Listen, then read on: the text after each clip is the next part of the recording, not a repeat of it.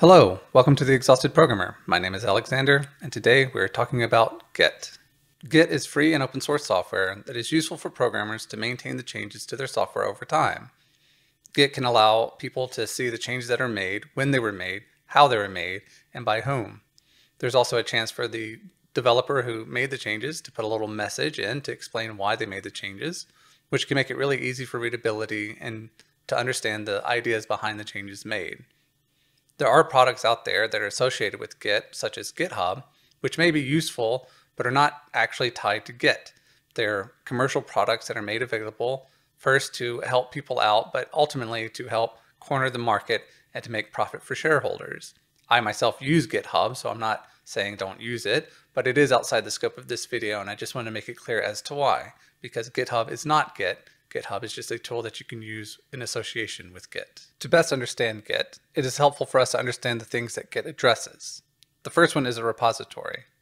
A repository is just a collection of files. These files might lead to a program, but they might just be a collection of recipes or chapters in a book. For us, in order to have this collection of files, we need a directory. So let's make a directory and let's go into it. And then we need files to have in this directory. I'm going to create two very simple bash scripts. The first one is going to print to the screen test git, and the next one is going to print testing git. We see that these are very similar and very simple. They might not look simple, but if we actually print the files to screen, we can see that they're just very simple files. We can also see with our eyes the changes between the two, which would make editing and fixing this difference easy. But imagine if it was a more complex file. For this, we have tools that will help us compare these files. An early one from the 70s is called diff. If we run diff, it'll make it very clear the differences between the two files, just showing us the lines that are in question. Me personally, I prefer to use vimdiff because it's interactive. With vimdiff, you can give it two or more files, and when you run it, you can see an interactive vim session as well as highlighting that makes it easy to understand the differences. If I made the changes, the differences go away, but you do need to know how to use vim, how to use all the different commands, not what we're covering in this video. For both of these methods, there are some other issues in that you have to have both the complete old version and the complete new version, and you have to manually make the changes. That's not good for automation at all, although it could be good for auditing, and maybe in the future we can look at some of these as a way of comparing different changes in two different files that aren't managed by Git. It is also worth mentioning that Git isn't the first version control system that has ever been out there. There were older ones before it. I personally have used SVN in a professional setting, and I know that there was one called CVS, but I've never touched it, and I know nothing about it. But we're here to use Git. So we already have some files, but how do we get it to be a part of Git? Well, we need to initialize this repository for Git, and with that, there's Git init. This is me from after the fact. If you're running Git on a new install and it's a newer version of Git, you might see some messages such as this. The messages are actually pretty helpful. You can just follow what it says to do. Common for the main branch is main. It says that it doesn't know who you are, and you can set this information up pretty simply. And there's no verification. There's no email that you'll get that'll ask you to verify your email. No way for it to know if you're giving it your real name or not. So feel free to give it whatever you feel like. It says it initializes an empty Git repository. We know there's two files here, but that's because the files aren't actually a part of the repository yet. We need to add them through a commit. How do we do that? Well, first, we have to add the files to the commit, and nothing came out. If that bothers you, that's okay. If you're used to Git, then you know that this works. But if you want some sort of visual verification, there is Git status. And we'll be using Git status a lot in this video. Git status shows us that those two files will be committed once a commit is made. So they're still not part of the repository, but they're really close. Another thing you might think to do is to look at git diff. But the problem with git diff is that nothing has changed. We're just going to add stuff. So let's go ahead and add these two files to the repository.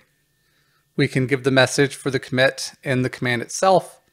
And you do want them to be more descriptive than this, but we're trying to focus on the functionality of Git at this point.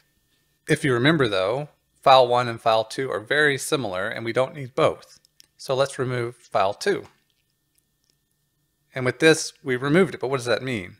Well, first, it has been removed from our local directory, and it has been removed from our local repository once the commit has been committed. But also Git lets us change files in a way that can be tracked. So let's go ahead and change file 1. I will be using Vim, and just so that I can do it in one line. And now the changes have been made. We can see the changes by using cat again, seeing that now it says testing instead of test. Our Vim command was a string replace the word test with testing. And since it's a simple file, that's the only one that needed to be changed. Now we can actually use git diff to see the changes. And here it makes it very clear, similar to what we saw in just the diff from earlier. The old version is both the minus and the red. The new version is the plus and the green. Helps to really spot the changes very fast. It's worth remembering at this point that these changes haven't been made to the repository, just to our local files. And we can see that with git status. What git status is showing us right now is that our commit, once we make it, will delete file 2, but it won't delete file 1 because it hasn't been staged yet. How do we stage this file 1 for the commit? Well, we just need to add it to the commit. And there we see that it has been added to our commit once our commit is made. To make the commit, we just need to do git commit and give it a message. If you don't give it the -m flag and the actual commit message, it will open up an editor, but we don't need to worry about that right now. There are ways of setting the default editor for Git, but if that's an issue that you're having, a quick Google search can help you fix that. We are up to date in our repository, in our local directory, but before we go, I do want to show off one more feature of Git, and that is the tracking of the changes. If we run git log, we'll see that there's our 2 commits. This is our second commit message, and it is where we're at, the head and main. I am running an older version of Git, so the name still is the old version of master, but modern versions will say main. And here's our first commit. We also have these long strings, which is the hash for the commits, which can allow us to do things very complex with Git that is not necessary if you're just one developer. If you want to see more information, we can add some arguments to our Git log, such as a graph. This shows us that this commit is a descendant of this commit. If you have multiple developers or you're just managing multiple branches of your own, which seems quite complex if you're just one developer, you will see these lines being weaved in and out, so it makes it clear which commits are connected to which lineage. Finally, if you have a lot of commits, maybe printing out 6 lines per commit is a lot. You can tell it to just do 1 line at a time, and the lines will be drawn if there's more complexity, but there's only the 2 lines and there's nothing to connect. I do plan on following up this video with a video on how to use Git with multiple developers. In it, we will see what happens when you have multiple branches and trying to merge those branches back into the main directory.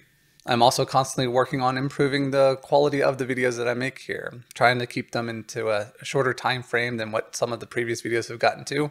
30-minute long videos are not fun for me, and I don't think they're fun for the audience either. I have made some changes even to the way that this video was produced. Maybe you noticed them, maybe you did not. But if anything seems off, feel free to drop a comment below and let me know what you think.